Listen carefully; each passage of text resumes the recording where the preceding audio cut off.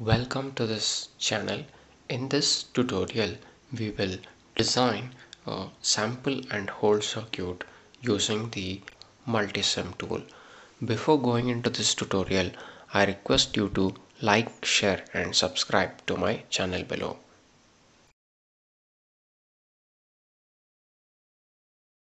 Let us start working on this particular tutorial. Now click on the components and in the select a component section, select the group as all groups and in the component tab type LF353, which is a BiFET op-amp, and we will use LF3F3D op-amp and place this particular op-amp in the schematic window.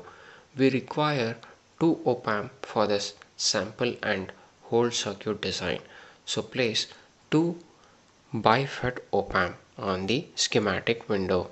Next, we have to select the component as 1N4148, which is the diode. Now place this particular diode on the schematic window. In order to rotate, use Ctrl R. So place two diodes in this particular schematic window.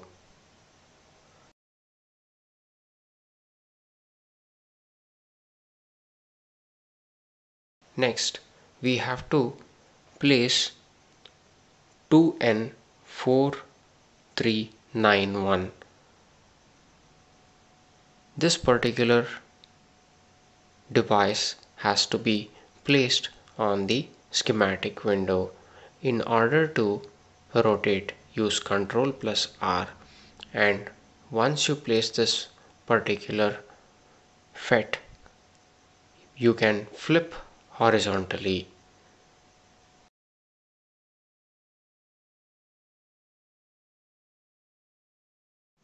Next, place the resistor and the capacitors which are required for this design. So select the group as basic and select the capacitor for this particular design. We will select capacitor and we have to place a capacitor which is of 0.1 microfarad, which is of a 0.1 microfarad. Now we have to place a resistor in this particular design.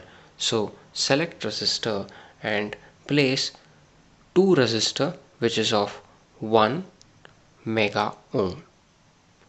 So place this particular resistor as shown in this particular tutorial.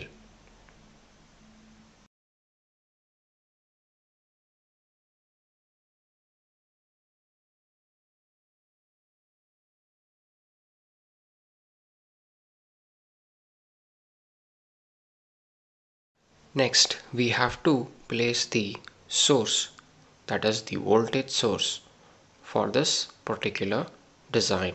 So select the signal voltage source and select the AC voltage. Place this particular AC voltage on the schematic window. Now also we have to place a clock voltage or a pulse voltage in this particular tutorial. So place this particular pulse voltage in the schematic. Now connect the voltage V1 to resistor R1 and from resistor R1 to terminal number 3 of the op-amp. Now connect the output of op-amp to 2N4391 FET and the diode is connected to the op-amp and the 2N4391 FET. Now connect the terminal 2 of op-amp LF353 to the resistor R2 and the diodes are connected in between the resistor R2 and the op-amp.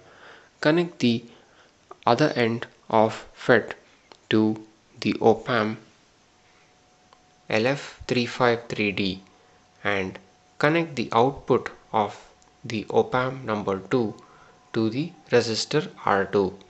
Now connect the terminal number 6 of op-amp to the output and connect the capacitor C1 between the FET and the op-amp.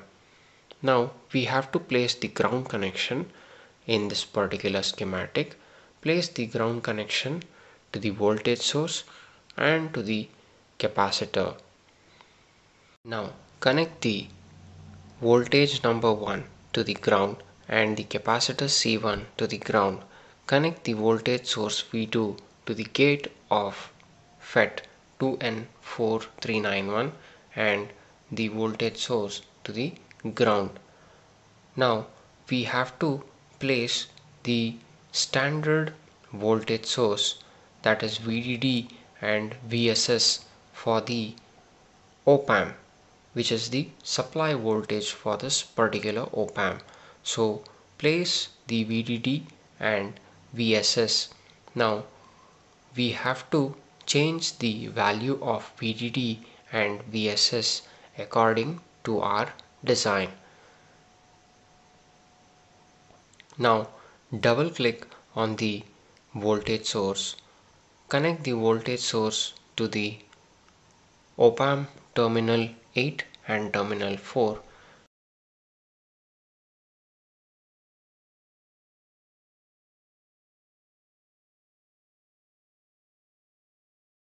Double click on the voltage source. Define the value as 15 volt and double click on VSS and define the value as minus 15 volt.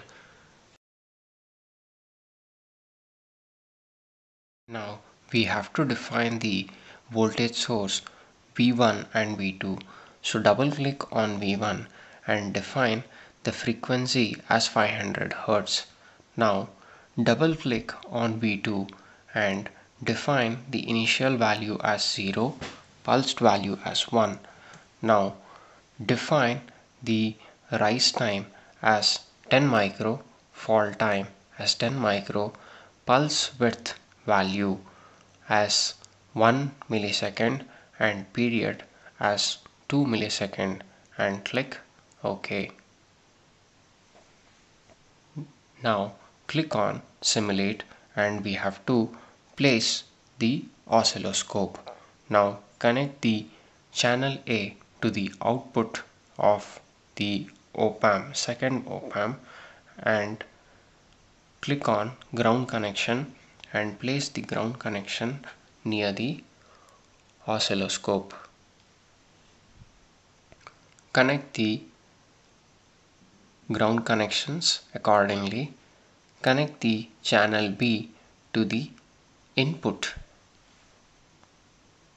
and also we have to place the ground connection across the channel B of the oscilloscope.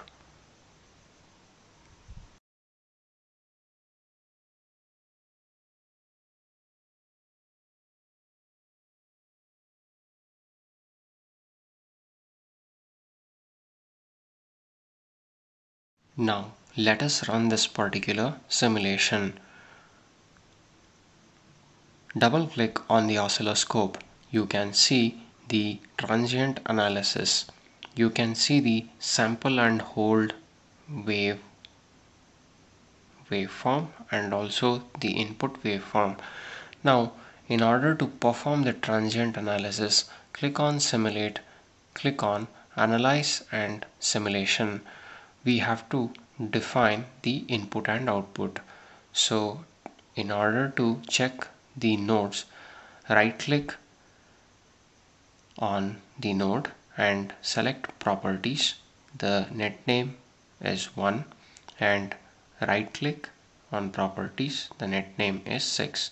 So now go to simulate, click on analyze and simulation, define the output as V1